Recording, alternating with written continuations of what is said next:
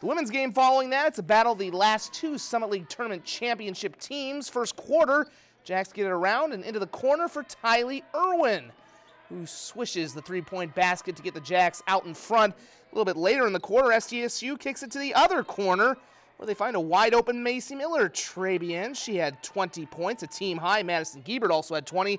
It was 25-16 Jacks after one. Second quarter, Riley Cascio-Jensen inside to Aberdeen alum Peyton Burkhardt, who had 11 off the bench.